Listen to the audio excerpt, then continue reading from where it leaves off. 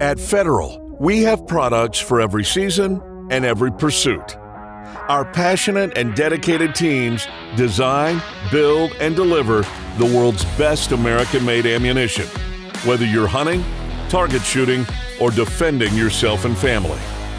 Our pride and hard work can be found in every box, ammo can, or bottle of ammunition. For us, it's always in season. It's Federal season. Welcome to Federal Ammunition's podcast, It's Federal Season. I'm Jason Nash, Federal's VP of Marketing, and today we touch on an international topic that affects hunters worldwide, poaching. Joining us today is Nathan Edmondson, President and co-founder of Eco Defense, an organization that is working with wildlife defenders to stop the illegal acts before they occur. Nathan, thanks for joining us today to talk about this really important subject. Thanks for having me, Jason.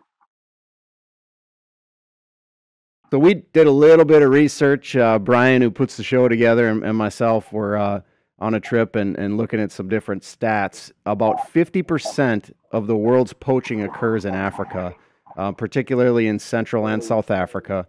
And in 2019, poachers killed around 600 white rhinos in Kruger National Park. And today, about every 12 hours, unfortunately, a white rhino is killed and poached. So estimates from several sources report that between 10 and 15,000 elephants, too, are killed illegally each year. Crime networks use the funds from the ivory to support wars and acts of terrorism. Just really an important topic that you guys are addressing. Can you tell our audience, Nathan, a little bit about your organization and its mission to try to stop some of this? Certainly. Eco Defense Group is a intentionally nimble, small, and surgical group. We act in below the radar. We like to say we stand behind those who stand between the poacher and the rhino. We're founded as a consultancy and a brokerage of capabilities. So we have in-depth consultation in the front lines of various aspects of the poaching crisis, the poaching war. And in those areas, we develop solutions and introduce either mentorship, training, or other avenues towards capabilities to create an asymmetrical advantage, so that the wildlife protectors can go from the back foot to the front foot, and so that we can move the crisis from right of bang to left of bang, in the parlance that you're probably familiar with. So we aren't restricted to one area. You did mention Kruger. Kruger is just off to my side here, and it is our home base, if you will. It's really where we were founded and where we've put in our deepest roots. But we are active in a number of other countries around the continent, and we have an ongoing relationship in a couple of places. But generally, as a consultancy, we are invited to a place to solve a specific problem, and we don't install ourselves. We look to set up that capability to enhance the program and enhance the rangers' ability wherever we are, and then if it's the right thing to do, we move on from there. So, broadly speaking, where we fit in is that the crisis that you described right there is the demand drives militant combat. The demand drives a threat to wildlife that unfortunately requires an armed defense.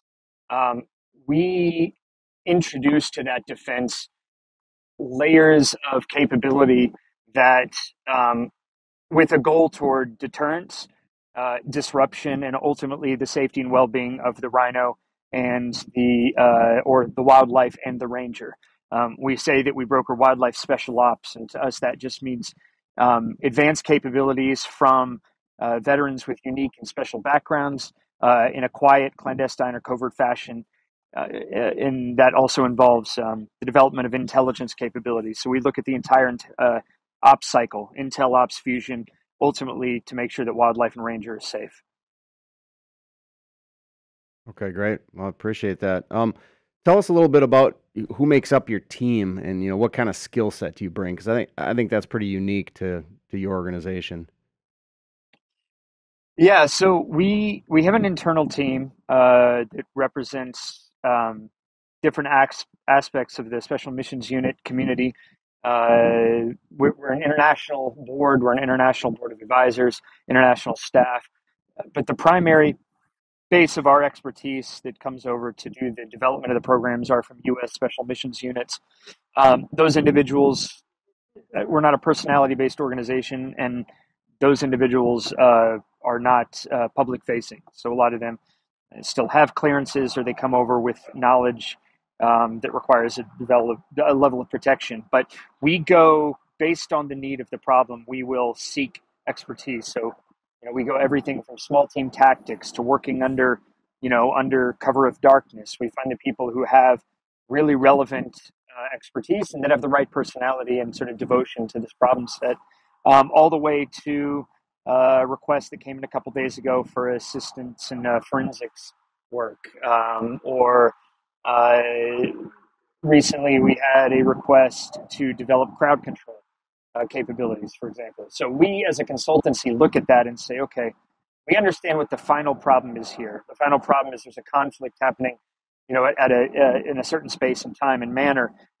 Is the problem that you need crowd control, or is the problem that we need to work backwards from that conflict to deconflict at an early stage in that problem? So again, we're not strictly a training organization where we deploy training block A, B, or C. We come in as a consultancy and try to help develop a solution towards that problem. And sometimes it's as simple as they need flashlights. You'd be surprised by how much of the problem that people face over here hasn't even begun to be addressed. And so sometimes the application of basic low light technology can give a dramatic advantage that's never been introduced before. But then we have to ask the question: all right, we've introduced an action. Now there's going to be a reaction, and we need to anticipate the counteraction. So when we look for the expertise, we look for holistically minded individuals who aren't just coming over here to provide a skill that we're selling, but rather to reconcile what we have to bring with the reality of the problem. I know that's a little bit vague, but part of it is we're specific with talking about the specific capabilities that we introduce and the people that come over. Sure. No, that makes sense. And you talked about training, Nathan, and that seems to be a big theme for you guys. Kind of a train the trainers and mentoring process. How do you connect with the local entities on the ground in Africa? I've been over there. I've had the good fortune of hunting a couple of times in Namibia and Zimbabwe, and I've seen firsthand, unfortunately, a poached elephant and the struggle that they face over there with this problem. And I know there's a whole different network of people locally. How do you make those connections and make sure that you're, influencing them in the right way? Yeah, our access on the ground and our relationships at the parks is really the most important aspect of our identity. In some cases, it has taken us up to 5 years to just get in the room in the conversation where we know we need to be to really have an impact. And so, the answer to your question is carefully and diplomatically, I think. We work with African parks. We work with South African national parks. We rarely work in private reserves and private areas, partly because, our permissions and our access need to be maintained at a very official level, both from the U.S. official side, the host government official side. So we have to be cautious the areas that we allow ourselves to work. We right now are focused on several areas that are the primary, that are the front lines of the rhino crisis. So you mentioned Kruger. There are a few other areas that I can mention, one being Majeti Park in Malawi, where we've had a strong program history. One of the unique things about Majeti Park, for example, is that they are looking for capabilities before the full impact of the conflict hits them. They've introduced rhino to their park there, and it's the sister park, Lawandi, and in those cases, they have seen firsthand what happens when those areas, when that species becomes targeted. So once you've introduced it, you're essentially counting down until you're hit with a militant, a militant syndicate-backed crime. So we're not solely focused on the rhino conflict, but that is the umbrella species. And any of the syndicate-backed crime in areas which we are involved, they are those same syndicates are going to be the bulk of their finances are in rhino horn. So one way or another, you're touching on the core of that problem. But yeah, we have two areas of development in the parks. One is we're invited in. We're asked, can you come solve a specific problem? Word of mouth and reputation is usually what drives that. We don't really advertise ourselves. We have more requests for work than we have finances and time to deliver on those things at the moment. And the other is just organically through areas. We'll be working sort of on one side of a park and recognize that we're able to solve, another aspect. And we'll carefully consider that internally. Do we take on this task? Because we want to be sure that we can see through each task in front of us to an end state. So anyway, I'm giving rather saturated answers to your simple questions, but hopefully that gives some context. Now that's what we're here to do, tell people more about your organization and the good work you're doing. So what would you say, what the local conservation officers, what are the biggest barriers that they face when it comes to protecting the resource? So that's, right behind you there, which is pretty cool to have you remote. Appreciate you calling in from there. That's awesome. Really. As long as the signal maintains. That's a tricky one. I mean, you can talk globally about the lack of resources, lack of land allocated to animals, and relative to that, the limited human resources and the limited supplies. But I'll highlight one example directly relevant to federal, for example. Lack of ammo. Okay, so all right, you look at I'm going to walk you through this. The rhino, for example, is a species that has evolved to have really no natural predators except in rare circumstances. It's slow, it's dumb, it has poor hearing, eyesight, smell. It's gentle. So, the rhino has evolved in perfect consonance with its environment up until the point when we invented the bullet, right? The rhino has no advantage over a 4.58 round or even a 7.62 round. It can't anticipate it, doesn't recognize it, and it's immediately killed by it. Well, those same poachers often, the value of the horn is such that they're willing to kill for it. So they're willing to shoot at a ranger for it. They have nothing to lose, generally speaking. Whereas the ranger, the wildlife protector, those officers, first of all, they have a lot to lose. Second, they have rules that they have to play by. They need to be proficient. They need to be quick. They need to be accurate. They need to, in all ways, have every advantage possible in a place where they, unfortunately, because of the size of the environment and because of the nature of the movements of wildlife and of poachers, are reactive. Which means that within the space in which they have the opportunity to protect wildlife and to stop the wildlife crime, they have to be very quick. That requires training. There are a number of places where we work right now where ammo is, they either don't have the budget for it, well, that's the primary driving thing. There's no budget for ammo. Training is limited to an extremely small number of rounds relative to what I think anybody in the U.S. would take to the range. We've done training iterations where at most you can get, and I'm talking multi-day, through 60, 75 rounds per person. The poacher may not have more rounds, but they have a number of other advantages. You can't expect the greatest protectors of wildlife who are engaged in armed conflict, what is in some ways a guerrilla war, to be as capable as possible when they have a resource limitation like that. That's a global concern. So, okay, you've introduced to a group of 100 rangers another 75 rounds per ranger. Right? There's a whole lot of citizens in the U.S. who have multiple times that in their garage. But to think that doubles the amount of readiness from a marksmanship perspective that these rangers have. So I use that as a maybe particularly relevant example. Fortunately, it takes a bullet to protect a rhino against a bullet, right? You have to be prepared for that armed response. That is the reality of this conflict. It's the reality of what's required to defend the rhino. The rhino has no ability to defend itself against, especially against internationally backed syndicate crime. The rhino has no understanding of it. It is completely defenseless. It doesn't know that it needs to pick up and immigrate to another country or exile itself or flee the park, and it can't if it wanted to. So we have to defend it as robust and capable a defense as it deserves. And so one of the limiting factors to that defensive capability is limitation of available ammunition.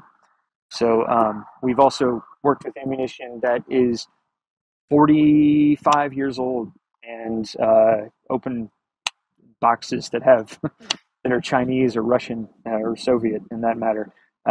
It's amazing the certain limitations. Batteries are another one. You wouldn't think of it, but okay, you have torches now, which you haven't ever had. 20 years of protecting, something that the world proclaims and every celebrity proclaims warrants protection, but you've never even been given a flashlight. But now you don't have access to batteries. So that's where our sort of intuitive, consultative approach is really important to us, because we don't want to give something and then show back up 6 months later, a year later, and find that it's sitting on a shelf or it's sitting on a rifle and isn't functional, because we didn't anticipate every evolution of the application of that advantage. And we don't want to push forward into a capability that isn't reasonable, that really isn't going to be sustainable. So anyway, I think hopefully that illustrates, what is, that example is applicable in, dozens of other cases, but it should be a basic highlight. Yeah. Okay, great. How about, we read about this recent initiative you've got called, it's the SEAM team in Table Mountain National Park in South Africa. Any additional detail you could give us on that initiative and how that's been working? Yeah, so we were asked to join and help with this SEAM project at an early stage. It's one of the ways in which it represents a really positive evolution in wildlife protection is in many places around the continent.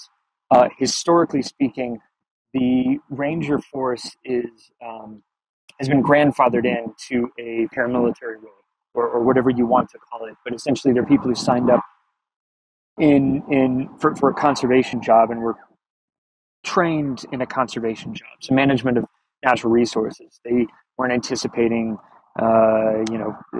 armed combatants with AKs and having to move in small team leapfrog formations, or whatever is now required of them in their job. The SEAM team on Table Mountain, where they face really aggressive abalone poaching syndicate crime, and I mean aggressive and nonstop. The SEAM team represents an evolution in thinking, which is we're going to recruit specifically for this capability, recognize that this isn't something that happens at a park level, but is a small deployable team that's capable in multiple environments, well-resourced, directable, and efficient. And so we have a list of capabilities needed that we were presented with. So here's, this team needs to be capable in a number of different disciplines. They need to be have rapid deployment ability. They need to have a lot of what to us are, I think you would say, traditional special operations capabilities, mission planning within the team, efficient communication, and a rapid deployment capability. So this, without speaking too far beyond what I think I'm permitted to talk about, there is an opportunity for this model to inform a number of other places that are evolving to sort of get ahead of the crisis. And the men and women on this team, and it's equally populated men and women, which is actually this entire SEAM program has some awesome female leadership and participants, which I think is something that should be highlighted. And it's something we encounter often, especially in South Africa. this team is they're awesome. They're well recruited. They're devoted. They are ambitious. They're energetic. They're an awesome team to work with. And a lot of times you find people are very well-meaning and willing to do the job, but they weren't selected for that job. So there is a difference in the model, the approach, and I think it's one that represents something that's going to start happening more in the future. That's great. Well, it sounds like you've got a really good established program there. And especially when you started out, what kind of reception did you get from the local entities, the rangers there? I mean, were they open to your help? Did it take a while to kind of for them to warm up to you guys and understand what you'd be able to bring in terms of capability and assistance? Our growth has been very organic, and we were founded right around a core program in which we were kind of handed a relationship of trust without belaboring our history. From there, we've really had a mentality of an organic approach. I think our whether it's diplomacy or whether it's just proving ourselves and bringing the right and mature partners and sponsors to the table, like yourselves, like some of the donors that we have, the contractors that work with us. We're very careful. We don't openly advertise for positions. We only take handoffs from people we know and trust. We have advisors who recruit the right people for us. We try to be quiet professionals. We try not to make it about ourselves. Very respectful of the fact, one, that we're always guests in a park, and two, that at the end of the day, we're not the ones risking our life. And these are operational environments with very busy people who do an important job. What I always try to communicate is that while it may be, you, the Rangers, fight, it's also my concern. As my kids are here with me right now, they have the opportunity to experience one of the most extraordinary things I've experienced.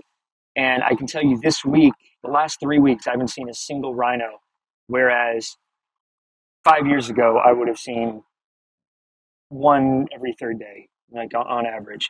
So there's a reality to the fact that this directly impacts my life and the life of anybody who cares about this. And well, whether they care about it or not, it's going to affect them.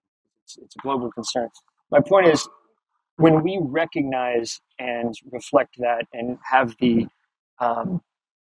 respect for the people and let them know how important that is, I think that's a really important thing, that we make sure that anybody who works on our behalf or comes over here comes with that attitude.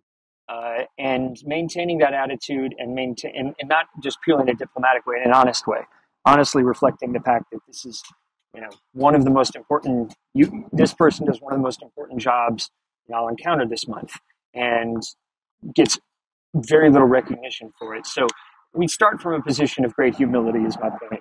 And while there's always attitudes to be found of, why do you think this is your issue? Why do we need you here? I don't think that happens very often with us. I will say there are times when previous, perhaps well-meaning people, perhaps not, have come over and spoiled relationships for U.S. back groups and other international groups, either by coming to take their pictures and leave, or because they've come over projecting sort of their not being humble and projecting their way to do it and engaging in dangerous activity or something. There are people who've burned bridges before, and we try to be very cognizant of that, very respectful and very careful and slow in our development. So the long answer to your question, but I think we earn their trust, and we are very humble and grateful for the opportunity to support these guys and these women. I think you kind of touched on it, Nathan, but most of our listeners are likely, starting to think about getting their guns out to sight in for the deer season. So, it's kind of, a lot of them, have not been to Africa, but, the rhino and the elephant and all the animals there in Africa are just truly an incredible resource that really need help. Obviously, you mentioned, seeing fewer rhinos today, so it's definitely an urgent issue. How can listeners help? What can they do to join the cause?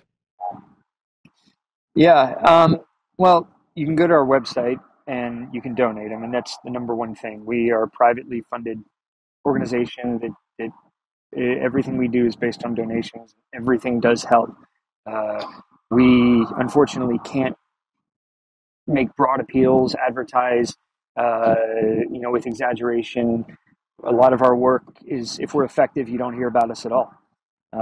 So we do our best to convey with targeted media and things a lot of our work. But if we have opportunities to speak with someone like you, and honestly the support of a group like Federal that gives us, kind of bridges the gap of legitimacy, that is a huge opportunity for us. And so people who do have an interest in supporting, a change in the tide for what is now a 5 to 7 year timeline for the wild rhino. That's the ticking clock for us right now. I encourage you to do two things. One, support us, and two, please take the opportunity to come over yourself, your kids. Come hunt if you like to hunt, but come over and actually experience the national parks, the big wild areas, in the same way that you would, you want to add Yellowstone to your bucket list, add Kruger, add parks in Malawi, add the Maasai, add these places to your bucket list, and take the time to really not just see the park from a vehicle and from a tourist perspective, but try to take some time to see what it takes to maintain these places and what the limitations of their resources are. It just takes a few simple questions to get a really, really pull back the curtain and become very humbled by how little, what little resources there are to ensure that any of this exists in the future. So we're grateful for your help, your support. We're happy to talk to anybody directly. We're a very small team with our own limited resources, and we are, as you can see, we're mostly working. So we don't spend, we don't have a big machine back at home to keep fundraising. We're small, nimble teams. Our overhead's low, our need is great, and we welcome anybody to support that.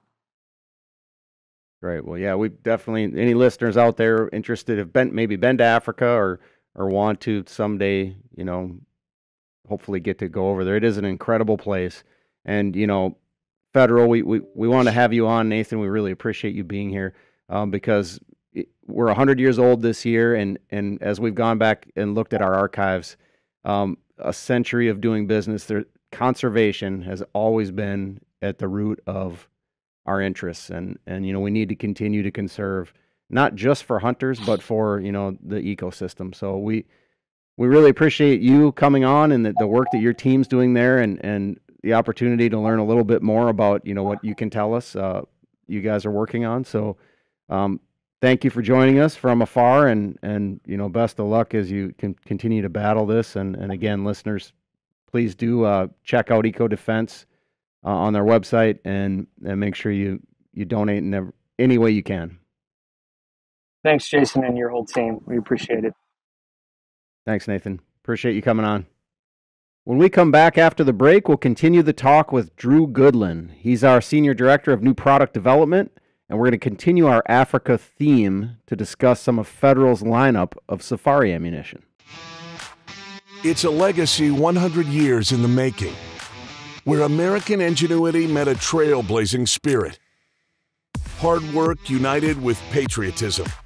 Technology blended with new ideas. Right here in Anoka, Minnesota. Born in 1922, made in America, proud to be the best. A century of innovation, and we're just getting warmed up. Welcome back to It's Federal Season and our technology segment, Tech Talk.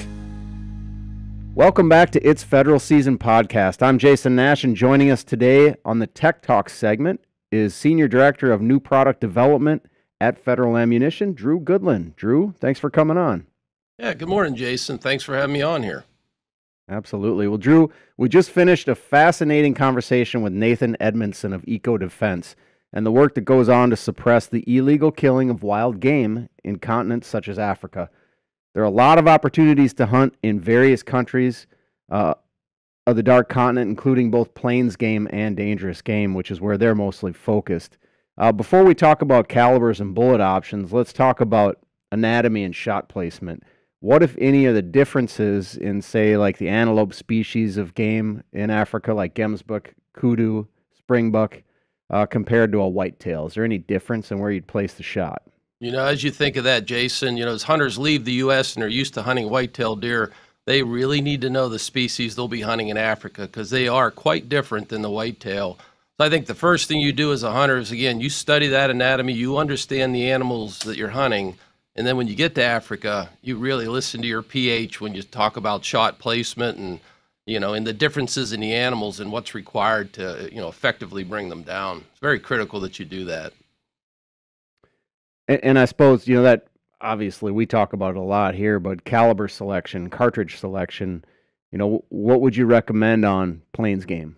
Yeah, you got to be shooting a rifle that you're comfortable with. So your big game rifles, your big game calibers, the 30 cals, the 300 Win Mags. Some guys will take rifles as small as 6.5. Whether it's the Creedmoor or the PRC rifles like that. You need to be very proficient. You need to be able to shoot very accurately, and you need to use really robust bullets, because in Africa you might be shooting hunting the small diker size animal, the whole way up to gemsbuck and kudu. So that plains game lineup of animals is very diverse. And most hunters going to Africa are taking, maybe 2 rifles, but probably 1. And so you're generally going to use a cartridge that's on the bigger size. Your Magnum cartridge, your say 30-06 up through 300 Win Mag, even into the 338 caliber. And so you got to take enough cartridge, and you got to take enough bullet with you when you go to Africa. Yeah, you talk about bullet, Drew. I mean, you and your team spend a lot of time developing the next greatest bullet. I know that it's gotten pretty popular for longer range shooters to use a bullet that tends to come apart more, not as much controlled expansion. Talk to us about that, and why it's important to have one versus the other in hunting situations. Yeah, Jason, I think you need to use the robust bullet like we spoke of, and we have bonded bullets. We have bullets that stay together, that deliver deep penetration into the animal, and maximum terminal effects is what's critical. So yes, in Africa, you have the tendency to want to take a monolithic copper bullet or a bonded bullet like the Terminal Ascent product that we make, or the trophy bonded style bullet. And because you need, if you're shooting a large animal like a gemsbuck that has a hide that releases very little blood, you need a bullet that's going to be able to travel far enough into the vitals and then deliver that energy very effectively. So if you're using a thin jacketed bullet like you might on whitetail, you have a higher chance of not reaching the vitals and delivering that energy the way it needs to be delivered in these very tough African animals. And, in terms of, those higher weight retention bullets tend to be not always as accurate, and if you're hunting in Pennsylvania, Minnesota, in the woods and only shooting 50 yards, you don't have to worry about it as much. But Africa is a big open country, like hunting out west or in areas of Texas. What makes our products more accurate, and what does that factor in your range, what bullet you would choose? Yeah, absolutely. The first thing with hunting is you have to be able to get the bullet on target. So accuracy is very important. So yes, a lot of effort is spent perfecting ballistics, accuracy on a bullet. And then once that bullet reaches its target, the bullet has to be designed to effectively deliver, the terminal effects that you're after. And so yes, there's modern approaches to making the more traditional hunting bullets more accurate. The grooving the bullet like we do is one of those things you can do to make that bullet more compatible with more rifles, because all guns are built different. The barrels are built different. So you're trying to get a bullet design that is going to be compatible with a wide variety of the gun systems that are out there today. So it's a big part of our design effort to meet all aspects of the characteristics you're after in ammunition. Again, accuracy, terminal effects, being able to shoot at larger distances. The optic systems that exist today allow us to do that. So hunters are shooting further. What used to be, like you said, in PA, you're shooting 50 to 100 yards. Out west on into Africa, you're shooting 200-300 yards very effectively. And so the bullets have to be able to work at those extended ranges. And I we've had a chance to use a lot of Terminal Ascent, and, we're biased, but to me, that's the best combination. There are plenty of bullets that'll work, but Terminal Ascent has proven at multiple ranges that it works really well. one of the benefits of terminal ascent is having a bullet that is soft enough to open up at extended ranges, yet hang together, high weight retention at the closer ranges. So wherever you encounter that wildebeest or kudu or gemsbuck, you need the bullet to work effectively. And yes, so it's been a lot of evolution in bullet design, you know, coming together, culminating with the terminal ascent product line. So then, Drew, when you move up to dangerous game, elephant, you know, Cape buffalo, the base of that terminal ascent bullet is borrowed from another product that was historically used on dangerous game. Tell us about caliber choice and what bullets you use when you step up to a dangerous game like that, people hunt in Africa. Yeah, terminal ascent's based upon the trophy bonded line of bullets with it's pretty techy, but it's the impact extruded style bullet jacket. So it's solid copper in the back end of that bullet and lead in the front end. And the idea is that bullet will upset at greater distances. It's soft enough to upset, yet that solid copper shank arrests the upset, and you get this perfect upset virtually every time at any distance. And that's the beauty of the terminal ascent or the trophy bonded line of bullets. Again, these are soft bullets. These are bullets that upset. When you're hunting dangerous game like the Cape buffalo or the hippo or the elephant, where you need to reach the vitals that are way in there on these really tough animals with mud-caked skin, really thick hide, really big bones, that's when the solid bullet comes into play. And a solid bullet does not expand. A solid bullet is designed to stay on the shot line, to go straight, again, busting bone, reaching the brain, reaching the vitals at feet, you know, of distance. It's not like a whitetail where you got 6-8 inches to reach the vitals. These big animals, you're talking feet to reach the vitals. So thus the solid bullet comes into play. And in Africa, often a PH will tell you that when you're hunting the Cape buffalo style animals, those dangerous animals, you're going to try to take that heart-lung kind of shot with a soft point bullet. And then backup bullet would be, your second shot bullet would be a solid. So if you have a situation where you need to break a shoulder, you know, or a charging animal, you know, you got to come through the skull, that's where the solid comes into play.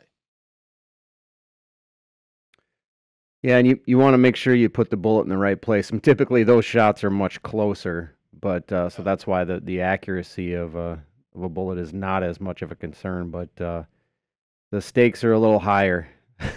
Yeah, Jason, I was thinking, you know, in our lineup of premium ammunition, our Cape Shock line, our Safari ammunition, typically we're talking 9.3 size millimeter bullets, you know, on up through the 500 Nitro Express. So it's in the big bullets that we offer those solids, and that combination of a soft point and a solid. And anyway, just a little background on where those bullets come into play and what cartridges. And what are the most popular cartridges that people would use? You know, that's a great question that we get asked at the various shows and whatnot, talking to hunters. 375 is a classic big game, African big game cartridge. Good for plains game, good for the Cape buffalo, animals of that size. And then as you get into the really big animals, the 458s, the 470 Nitro Express that we offer, rim cartridge typically designed for a double rifle. Those are better solutions as the animal gets bigger. Big bullets for big animals, for sure. That's right. Well, Drew, thanks for talking through it. Hopefully some of our listeners are actually going to get a chance to go to Africa this year and use some of our products on these big dangerous animals or plains games. So make sure you get the right bullet, listeners. We appreciate you listening to the technical aspects of bullet selection and cartridges. So, Drew, thanks for coming on. Yeah, Jason, thanks for having me on. Thanks for having me on, Jason. Good boy. It's a season with no beginning or end, with bonds so strong, not weather or age or thousands of miles keep us from it. Our love for it is as varied as those who are addicted to its pursuit. The connection with the outdoors, with family, and your best friend. We plan with anticipation. We prepare and wait in silence. With tired legs, cold hands, we push on. All in hopes of hearing a call that shatters the calm. To see the approach of thundering skies and experience the instantaneous rush. For whatever your reason,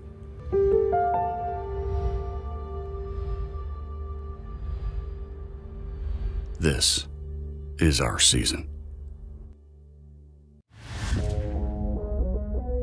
Welcome back to It's Federal Season and the News and Notes segment. Welcome back to the It's Federal Season podcast. Go on our website, federalpremium.com, and check out the merchandise page for the latest Federal branded gear and apparel. We've got a great selection of t-shirts, baseball caps, sweatshirts, and more to choose from. Continue Federal's celebration of a century in business with special edition packaging that honors classic Federal shot shell, rifle, and handgun products. Through commemorative and collectible packaging, there's a limited quantity being built, so make sure you act now. The loads offer all the same features and performance of their modern equivalents. We've got 5 options available at federalpremium.com/anniversary ammunition. It includes 3 rifle options, 30-30, 45-70 government, and 30-06, and 2 handgun loads in 45 auto. It's really great looking packaging and it's perfect for your collection. As we get into the fall hunting season, we've got great content and guest hosts coming on the It's Federal Season podcast. Check federalpremium.com for updates or tune in to the Talk North podcast network, where you can also find It's Federal Season.